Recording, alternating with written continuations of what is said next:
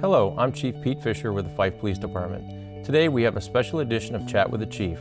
We have Mayor Kim Roscoe as a guest today. We have an important topic we'd like to address together. We're going to talk about the recent police reform, legislative changes, and how they impact our community. Thank you for having me today here, Chief. As the Mayor of Fife, I want to be able to talk to our community about how our police department has made the appropriate changes to their policies and procedures. And I also want to reassure the public that our officers are getting the in-service training they need. It's important we address and answer questions from the public because there has been so much discussion in the community that has been confusing and sometimes conflicting. We want to give a good foundation for our community about these changes and what it means for our local police force. You and your police officers have already adopted some of these processes and gone through a lot of training, right? That's correct, Mayor. We've been working with our prosecutor and our city attorney to make sure that our policies, our practice, and our in-service training meets the needs and allows us to be compliant with all the changes that took place this legislative session. Thanks for that good information. It's good to hear that the department has already been on the top of a lot of these things. What would you say is a good way to start this conversation today? Do you want to give an overview of what you've done so far? I do. I think we'll talk about the major areas of the reform, and then maybe we can talk about questions that you have regarding each of those. And the major topics really have to do with the impacts to police pursuits, police use of force, duty to intervene and report misconduct by officers or excessive use of force, and the use of military equipment or tactics. That's going to be a lot that we're talking about today. How would you say these changes specifically are impacting pursuits? So from a pursuit perspective, the impacts were pretty small for the Fife Police Department. Our policy really only allowed pursuits for violent felonies in the first place, with the exception of domestic violence assault in the 4th degree. So from a policy perspective, we made a couple of major changes. We removed the DV assault 4 and only allow pursuits for violent felonies. The law does allow for officers to pursue for reasonable suspicion DUI. I have chosen, after consulting with our legal advisors, not to include that, mainly because one of the bigger changes is that you have to show that the need to apprehend the person is greater than the imminent threat caused by the pursuit itself. And so when you talk about somebody that's under the influence of alcohol and they're driving at speeds and the police are pushing them through the pursuit process, we just didn't feel that was the best for our community. So we've restricted pursuits solely for violent felonies. So we did deviate a little bit from the law, but we made it more restrictive because we believe that's what's good for our community. The other major change is that it requires supervisor approval. And so really what that means is an officer sees a vehicle, they have to have probable cause that a person inside that vehicle has committed a violent offense as defined by the law, and then they need supervisor approval before they can actually initiate that pursuit. So really the training is the sergeants really need to be paying attention to what's going on, the calls, and they're probably going to have to ask for clarification from that officer before they give authority to pursue. And again, there has to be probable cause of a violent felony under our policy and the law. The pursuit or the need to apprehend the person needs to outweigh the threat or the imminent danger caused by that pursuit, and it needs to have supervisor approval before it can go. So really what we should see is a reduction in our pursuits. I'm proud to say since I've been the chief, we've had a very restrictive pursuit policy, and pursuits in our jurisdiction are very rare. So really the changes to ours are very small. It's a matter of fixing our policy to conform with the law. We made it a little more restrictive, and we are going to reinforce that training at our yearly emergency vehicle operation course driving training that we do every 2 years for our officers and our supervisors. I'm going to get back to a question on the training, especially with the new officers versus the old officers. But what are the options, or what do you do about not being able to pursue or chase someone? Again, that's not a major change for us.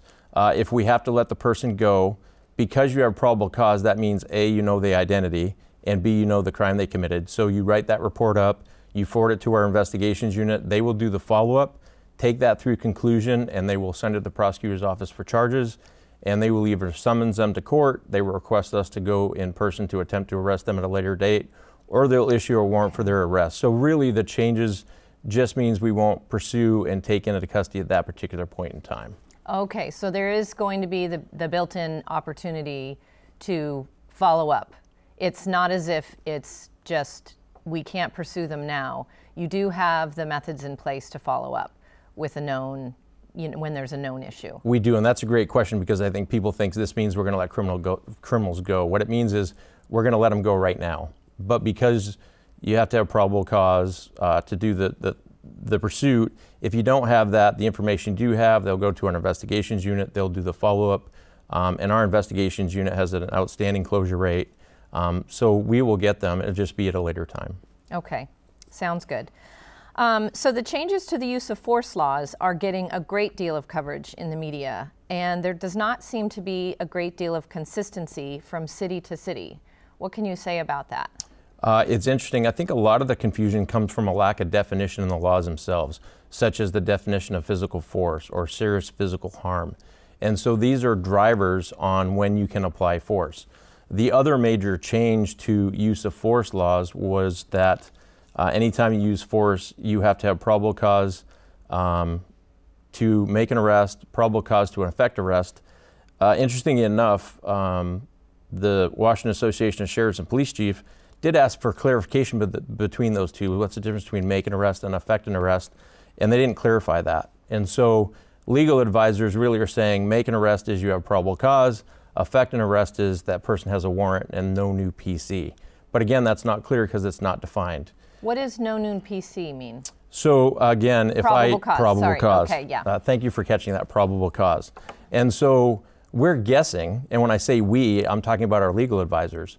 We've had a number of meetings across the state with police chiefs and legal advisors, and it is clear that there is a great deal of confusion and opinions vary. And so departments' policies and practices are varying based on their legal department's interpretation of the new laws and how they should be applied. And again, I think part of that is just clearing up some of these languages, some of the language and the definitions in the new law so that we're all talking from the same point. And then the other one is imminent harm. And so what that leaves out is this. A lot of police work is predicated on what we call reasonable suspicion. And so that's not probable cause. It's not enough information to make an arrest, but it has historically allowed police officers to detain somebody for a reasonable amount of time to do an investigation to make sure that a crime was about to or may occur. And we were able to use reasonable force to detain that person while we're doing the investigation. That no longer exists, even though Terry v. Ohio, which is the guiding case law since the late 80s, federally says you can do that. In Washington State, we no longer can do that under how the new law is written. And even maybe more concerning is the Involuntary Treatment Act, in where officers encounter people that are gravely disabled, a threat to themselves or others, we're supposed to take into custody either for their safekeeping or to prevent them from hurting somebody else. But the law clearly does not allow officers to use force to make an involuntary detention for mental health or a person that has experienced a mental health crisis. And so that is very difficult in that we're trying to protect these people from themselves or protect the community from somebody that is experiencing these crises, but we don't have the authority under the law to use force to do that. And unfortunately, I don't think police have gotten the credit for being as good as they are at resolving a lot of these issues. What's getting the attentions are the ones that go bad. And so we are trying to interpret what this means.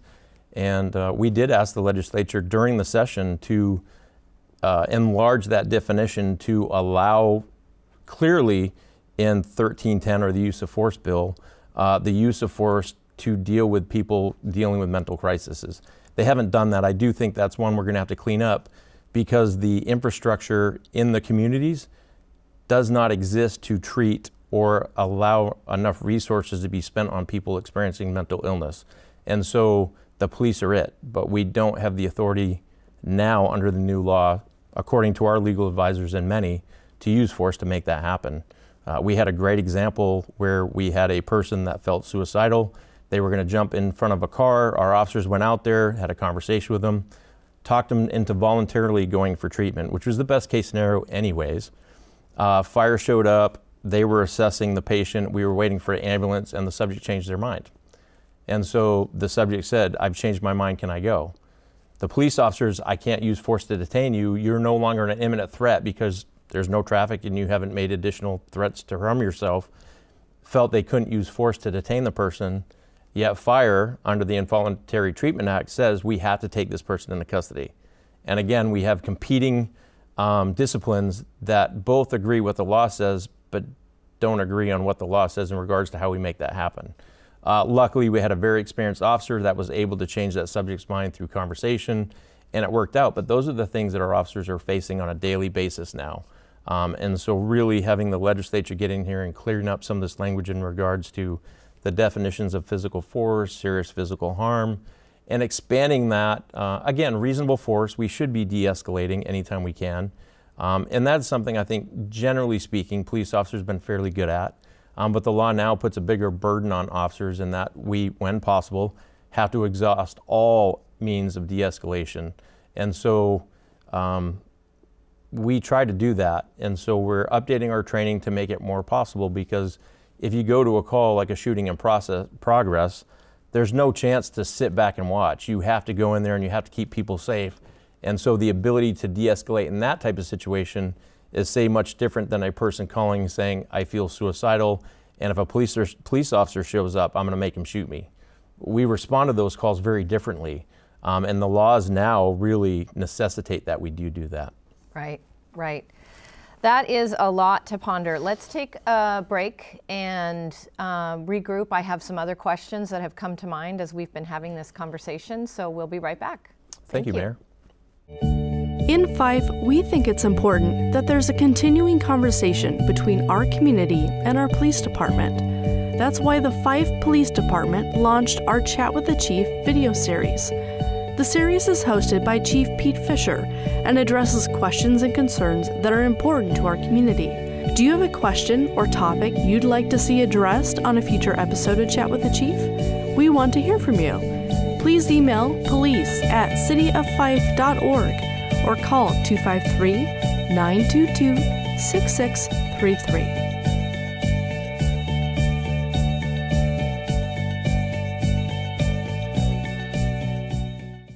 And we're back with Chat with the Chief, and today we're discussing police reform in Washington State.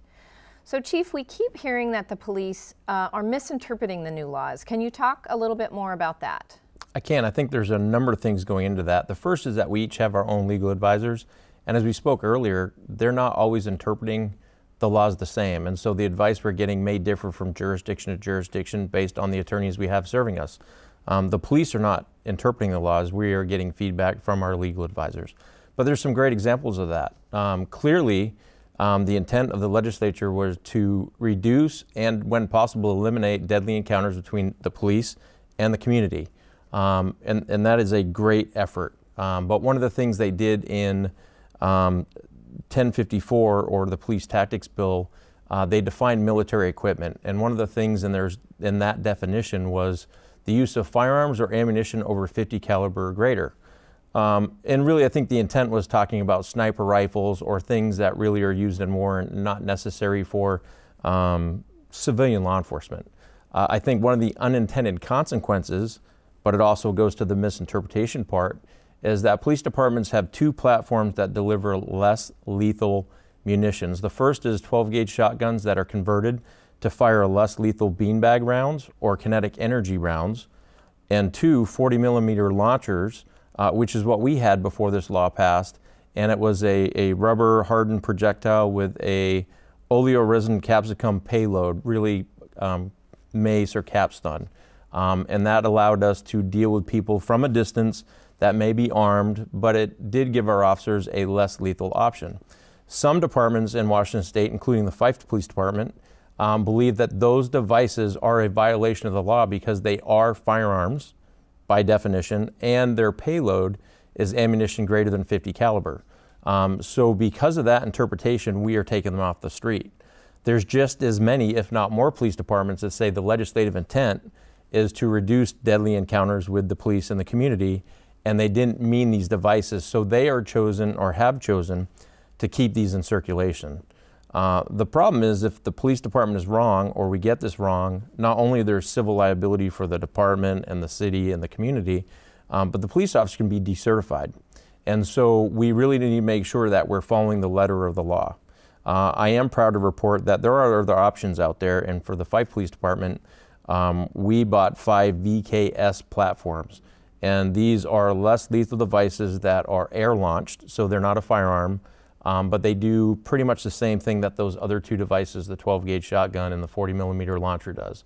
So while we are removing the shotgun platform and the 40 millimeter platform from use right now, we do have an alternative. So we are giving our officers and our community a less lethal option.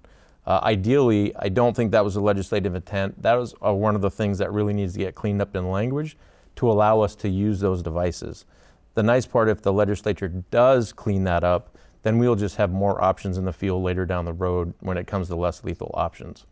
The other one, which I think is causing a lot of concern for police chiefs, for the legislators that were involved in adopting these laws or drafting them, and the community, is chiefs and sheriffs saying we can no longer respond to certain types of calls. And that really is kind of a misinterpretation. Nothing that was passed prohibits us from responding. What chiefs and sheriffs are saying is, because of how the law is written, if we respond, we are putting our officers and our communities in jeopardy of being sued, of potentially getting charged criminally, sued civilly, and being decertified. And so you think about police work. I've been doing this since 1994. The training has always been the same. And now we've changed completely how officers interact with the public in regards to what we call Terry stops or reasonable suspicion stops, where you no longer can use force. Well, these can be stressful events. And so officers are going to respond with the training that they've had. And while we are training very hard to ensure that we are abiding by the new laws and policies, you have to overcome years and years and years of training. So we want to make sure that our officers are making good decisions and not under stress, so that they go to the old brain and make a mistake. This is exactly the question that came up earlier. So thank you for getting back to this. So what I just heard you say is that, you've got some new officers coming in, and we're going to be training, and, if you have some younger officers on the force, I should say, they've been there for less years, the new training for them will come easier. And the new training for the older officers, that sometimes may be a challenge, but it sounds like you are addressing those very thoughtfully with how you're approaching when and how often officers are getting this new information. We are, and I think that goes to also the misinterpretation, as we talked about, that suicide call, or we call suicide by cop, where someone calls 911. We had one recently in Fife, where a person had called several family members saying they wanted to end their life, called the police, and as soon as they show up, I'm going to make them shoot me. And so, look, the main tactics here are time, distance, shielding. Well, if you're being told when you show up, I'm going to make you shoot me, why would we go? But that is not a person in crisis we can just not respond to. And so our officers were very thoughtful about the response. They talked to the community members. They attempted to use the co-responder program, which is a county-wide program and resource that has mental health professionals on staff with the Sheriff's Department, and it's a regional resource. So all the departments in Pierce County can utilize that. Unfortunately, the co-responder was not able to establish contact with the actual person that was suicidal. So we took that all the way to exhaustion, short of going there. The nice part is that the next day the gentleman was fine, sobered up, actually made contact, and so that worked out really well. And so from the Fife Police Department, as we're working this, my direction is we're always going to go to a life safety issue. Go to could look very different. If we get a call of shots being fired or an active assault, we're going. We're going to go and we're going to figure it out. We're going to have to be deliberate about how we detain people, because we can't use force for an investigative stop. We're going to have to ensure that we have probable cause before we do use force. But we're still going to go to that. As we talk about self-harm cases in particular, the response may look very different. It could be by telephone, it could be by distance, but we are going to slow those interactions down. We're going to use time, distance, and shielding to ensure that we do not push or force an issue and end up using force and injuring somebody that actually needs help. But it would be a great service, I think, not only to our community, to the police department, if the legislature took steps to clean that language up so that we can render the type of service that we need to. I think what got missed in this session was, yeah, police and mental health calls can go bad, but the vast majority of them are resolved successfully where people are getting help and the police officer successfully de-escalated it, talked them into getting treatment, and resolved it for the evening and kept the community safe. And I think that got overshadowed by a number of bad cases that happened in recent history. And so hopefully we will get that back so that we can better serve. Or even better yet, maybe the state can properly fund wraparound services where we have people that are specially trained and we no longer need the police to respond to mental health calls, or at the very minimum have the ability to do so when there's a great deal of jeopardy to the mental health providers or the community as a whole. And it does seem, I mean, even nationally, I think that there's movement around those wraparound services and an increase in mental health services in police work. So the last I want to talk about is duty to intervene, but I also just wanted to mention it's good to hear you talk about the unintended consequences and that there is a movement, and I know that you're even part of this interpretation of laws, and there is feedback going down to the legislature around some of these unintended consequences. So I think that for me, that gives me hope that we can bring the pendulum back a little bit and create new legislation or reform last year's legislation to continue to allow the police force to act in a way that will protect the public to the best of your ability. But again, lastly, I wanted to talk about duty to intervene. And I think that you were kind of getting there in some of the mental health crisis situations you talked about. What else can you tell us about that? So duty to intervene is not a new concept. That's something that's been in our policy for quite a while. And really that is when an officer sees an officer engaged in misconduct. And really before this legislative session, specifically excessive force, they had a duty to intervene, whether that was to physically restrain or stop the action, and then to follow up with reporting to a supervisor. This last legislative session, this actually became a law. And so really, we didn't have to make any changes to our policy other than the reporting requirements and how that gets reported to the first level supervisor and then up the chain of command, eventually to my office.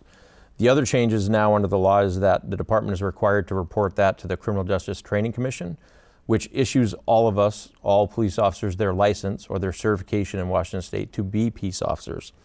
And the only other real main difference is that if you do engage in excessive force or you fail to intervene when you're present during the use of excessive force, you actually can be decertified. So from a policy standpoint, the requirement to intervene and report was already there. We did have to add some language about reporting, when you had to report, who you had to report to, and then there's some additional burdens on command staff to ensure that we did notify the state certifying body when we became aware of an incident. And then again, the state law really changed the dynamic and the consequences for failing to intervene or report, and that they could take your license away or decertify you as a police officer. That's great information. So I think that's all the time we have. Do you have anything else to add? No, Mayor, I really appreciate your leadership and the leadership of the council and the support that we get in the city of Fife and the dedication of our elected officials to ensure that we're providing the best community safety that we can. Well, I think it's important for our citizens to hear how the PD is training its officers, and I really appreciate how much context you've provided today. Is there a place where folks can go for more information? Yeah, if anyone has questions or concerns, they can always contact us or visit our website at cityoffife.org/police reform. And if anyone has a topic or idea they'd like to talk to us about on Chat with the Chief, please email us at police@cityoffife.org or call us at 253-922-6633. Thanks for the conversation today, Chief. Thank you, Mayor. And thank you for being here with us. This is an important topic. We will get more information as it's available. Please don't hesitate to reach out if you have any questions.